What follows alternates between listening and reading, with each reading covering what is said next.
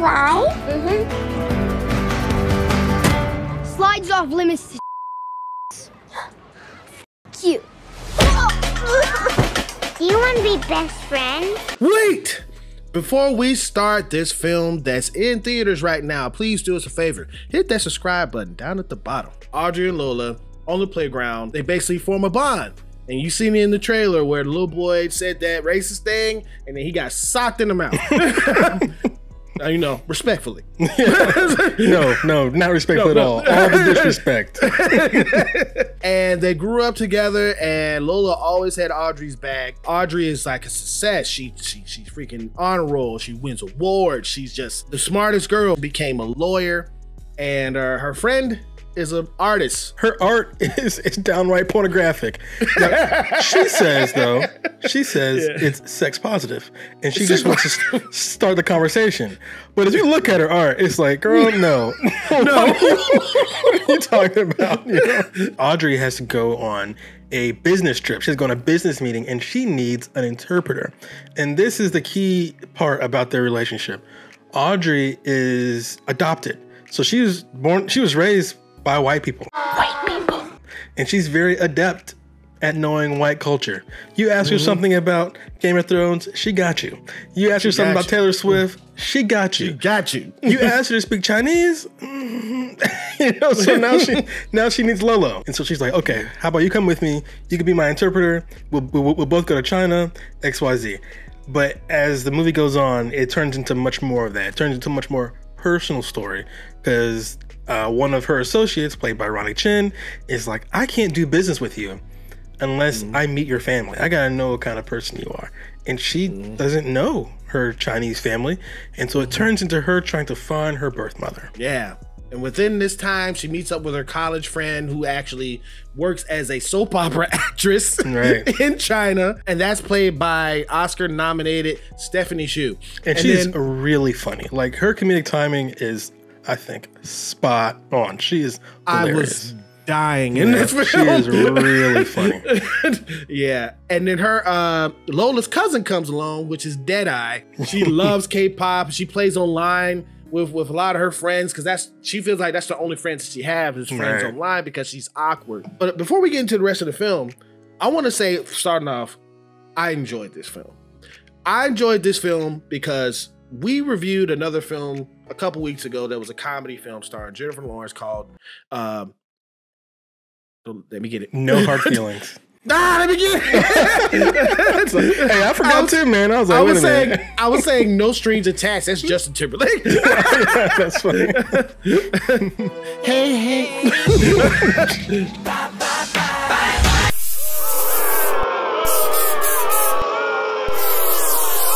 But yeah, it was No Hard Feelings, and we said in that review that this film that film tried to be early mid-2000s time of raunchy comedy, but they were like, don't want to offend anybody. Right. This one, they were like, hell no, we're gonna go full force. They didn't give a damn about your feelings, all right? They went all in. This is a raunchy, nasty movie, which is a surprise in 2023, because when we talked about this before, there aren't that many comedies in the theater anyway. And so to have one as raunchy and out there as this one, I think it really stood out. My audience had a full crowd. My audience, you could tell the shock value was like, had people shook. They were like, and people were laughing. So I had a really active audience for this one, and they seemed to really enjoy it too. And I also really enjoyed this film. I was laughing, kikiing like I was, you know, the loudest person ever. Okay, I was like, woo! This movie had me going in laughter, but a certain part of the film, it had me going in tears. That's right, and you can kind of feel them like starting to like plant the seed early on. Once we realized that our main character, Audrey, did not know her mother, and she was going to try to learn all about her family and learn where she came from. And she's like, I'm gonna go to China and learn all about myself. And it doesn't quite work the way she expects it to. And that does get quite emotional. And I like that quite a bit. So this is one of those movies where I said, I don't know why they always do one or the other, right? Why does it have to be heart-wrenching or funny? How come it can't be both? This one I think, did both. It's one of those movies where it just shows you how freaking racist Hollywood is. Why does this movie have so much talent and you've barely seen them in anything? It's just it's just a true embarrassment of riches. Like we already talked about Stephanie Hsu and how awesome she was in Everything Ever All at Once. Our main character, Audrey, I thought she rocked it. Deadeye, hilarious.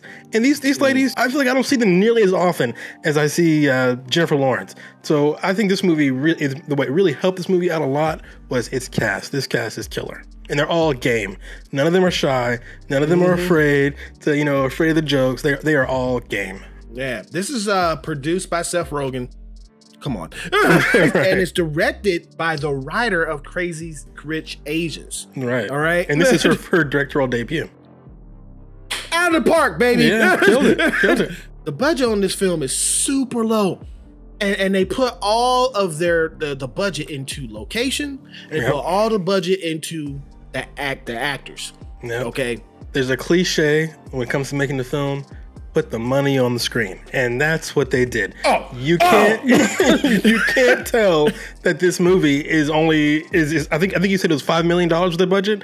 You can't tell that this was like a really small budget film because it's all on the screen. It's all there. None of it was wasted. Now, I'm going to say only one fault that I feel about this film, okay? The fault that I feel about this film is that as much as I loved the jokes and how they were acting, I feel like it was too short. I wanted just more like lived in time, like maybe a little bit more lived in time when, just some spoilers here, when they get on the train and they meet this girl who's on there who's basically being a drug runner, and she's like, you're all gonna be, doing drugs with me because the cops are coming to search for me, but they all get kicked off the freaking train except for the white girl, because she blamed it on them. I wanted that, like, some more comedy, like figuring out where they're going to be going before NBA superstar Baron Davis comes and picked them up in the truck. So I was like, yo, this is a short film. Yeah, it's like an hour and a half. It's not that long.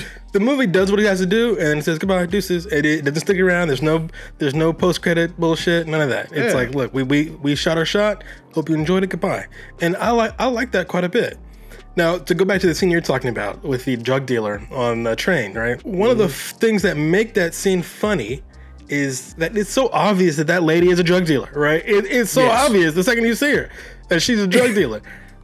But because she's white, right? Our main character's like, well, maybe, and so that's where the comedy comes from, right? But it's like, you see this shit. You see it, but no one ever wants to admit it, and I think it's really funny. It's a lot of humor in that. Man, Stephanie Hsu's character was like, you clearly see this, right? And she's jumpy and nervous.